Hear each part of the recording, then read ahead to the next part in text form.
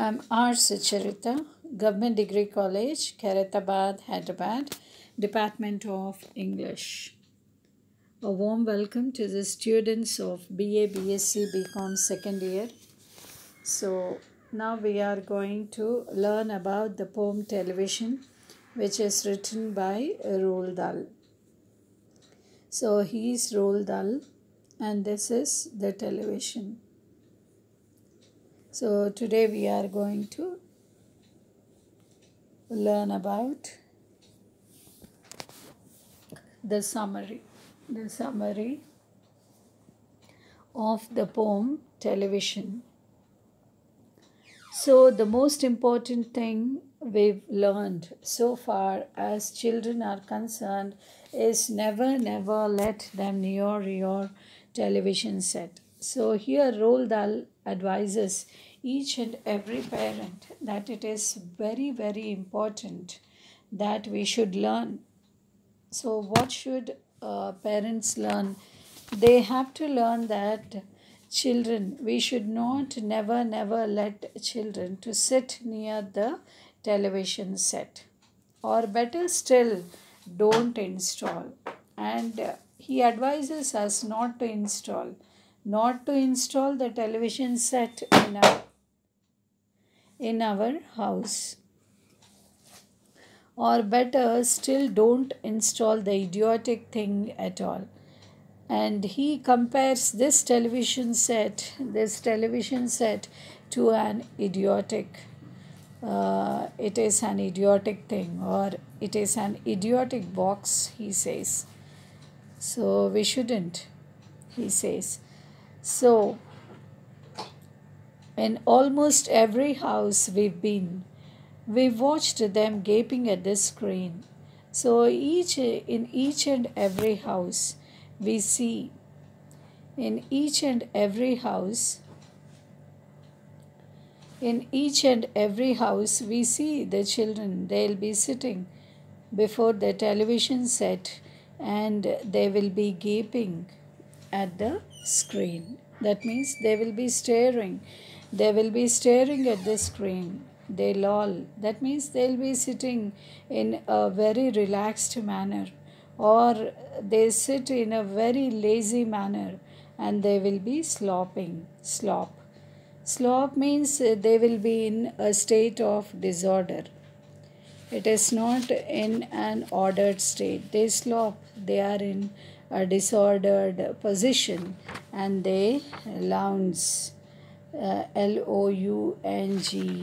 and they lounge. That means they act, or they will be moving in a very lazy way. Children are not at all active before the television set and stare until their eyes pop out. They stare, and then they watch for hours together, so that their eyes will be popping out, they will be coming out. Last week in someone's place, we saw a dozen eyeballs on the floor. So here Roald Dahl speaks that when they saw last week in somebody's place a dozen eyeballs, it seems. Okay, so a dozen eyeballs were on the floor. That means children, they are watching and staring and spending hours together. Their time before the television set, that the eyeballs have come out. They sit and stare and sit until they are hypnotized by it, and they are hypnotized. They are really hypnotized by the television set until they are absolutely drunk, and then they behave in such a manner that they are drunk. They are, as a man takes alcohol, and after taking the alcohol, how does he behave? In the same way, children are also hypnotized, and they are absolutely drunk with all that shocking, ghastly junk. Ghastly means it is extremely unpleasant, very pleasant, and very bad. Junk is the useless or very cheap shoddy material. With all that, their brains are filled up. Okay, so very cheap and with very useless things, they are filling up their brains. So it is very shocking. Oh yes, we know it keeps them still. They don't climb out the windowsill, so they will be sitting in a still manner. Okay, so they will not be roaming or the on the roads, or they will not be doing any mischievous things in the house, and they will not be climbing towards the windowsill. So that is why parents, they in order to do their work, also in order to be in order to be very safe, what do? They will be allowing their children to sit before the window, before the television.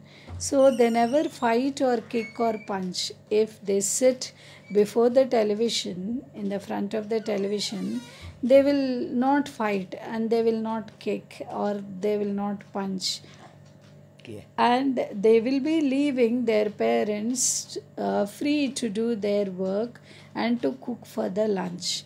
And mommy, she will be leaving her kids or children to sit before the television, and she'll be busy in doing her kitchen duties. And then she will what she'll be doing, she will be cooking for the lunch and she will be washing the dishes in the sink.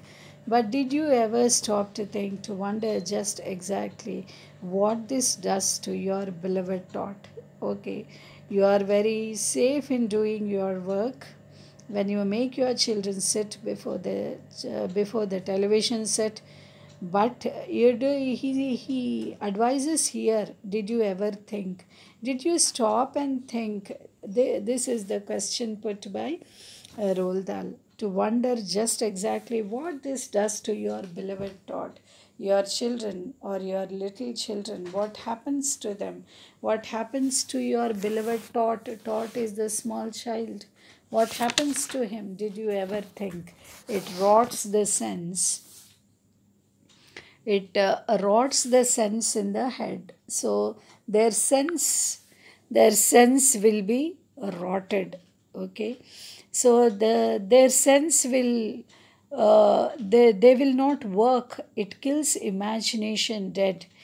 So little children, they get so many imaginations in their mind, and when they are completely involved in watching the television, the imaginations are completely dead. The this watching, it kills the little children's imagination. It clogs, that means it blocks, and it clutters means it to fill a place with the things which are not organized, that are not organized. So the brain will be in a clutter, very, it will be in a very clumsy manner.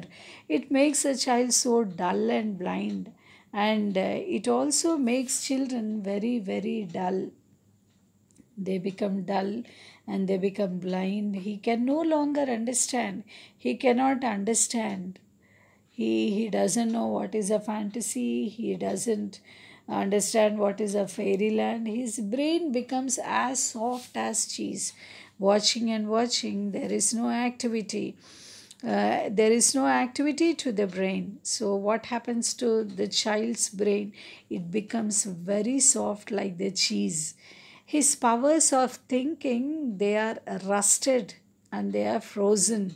His powers of thinking rust and freeze. So that is why all these lines in the poem, they are written in block letters. He cannot think, he only sees. He just he'll be opening his mouth and he'll be just staring like that. So, all right, you cry, all right, you'll say. But if we take the set away, what shall we do to entertain? So you'll be telling, all right, okay, and you'll be crying and you'll be saying, all right. But If we take the set away, if we remove that idiotic box completely from the home, or if you don't install it at all, then what happens? So, what shall we? You'll be thinking that what shall we do to entertain? How shall we entertain our darling children? Please explain. This may be your question, but we'll answer this by asking you what used the darling ones to do? How used they keep themselves contented before this monster was invented? So the television is compared with the monster, like it is like a devil. So when this monster, before it was when it was not invented at that time, what would your darling do? So how were they contented, or how were they happy, and how were they satisfied? Have you forgotten? Don't you know? So, did you forget what happened when the television sets were not invented? Don't you know? This is the question put by Roald Dahl. We'll say it's very loud and slow. It's very, very loud and it is very slow. They used to read. They read and read. So, what they would do, they would take the books and they'd read. They would read and read and read and read. That's all. They would go on. That means they were engaged completely in reading. They would read all kinds of books and then proceed to read some more. And they would proceed to read some more, some more. So, like that, they were involved in the habit of reading. Great Scott Gadzooks. So we have seen the meaning of this great Scott Gadzooks. That means it is the expression of surprise or amazement. Okay. So it is such amazing and it is so surprising. One half their lives was reading books. Okay. So half of the life in those days when the televisions were not invented, their lives were spent in reading books. The nursery shelves held books galore.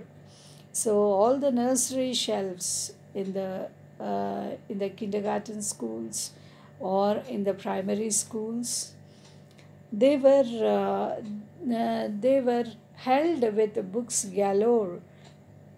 Galore means it is in abundance, very plenty. Books were in plenty. Books cluttered up the nursery floor. So everywhere in the nursery schools, you would see all the books. All the books were scattered. They were scattered on the nursery floors. That is on the floor everywhere you can see. And in the bedroom by the bed, more books were waiting to be read. So if you want to go and see in the bedroom, there were only books and waiting to be read. Such wondrous, fine, fantastic tales. So you can see so many wonderful, fantastic tales. So there were tales of dragons and there were tales of gypsies. Gypsies means nomads, and they were tales of queens and whales. Whales are very big fishes, and treasure isles and distant shores, distant shores. All these are the fantastic tales they would read, where smugglers rowed with muffled oars. OARS, oars. Oars means the poles which are used to steering boats, to steer the boats, and pirates were wearing purple pants, and sailing ships and elephants, and cannibals. Cannibals are the man eaters, or the people eaters are called as cannibals. And then crouching. Crouching means adopting a posture where knees are bent and upper body is brought forward. That is called as crouching. I hope you understood. So round the pot, stirring away at something hot. So like that they would spend their time. in reading fantastic books and tales. Oh, books, what books they used to know, those children living long ago. So please, oh please, we beg, we pray, go through your TV set away. So you have to throw your TV set away. So here Roald Dahl, he is telling and he is begging us, he is beseeching, oh please, please, we are begging you, we are praying you.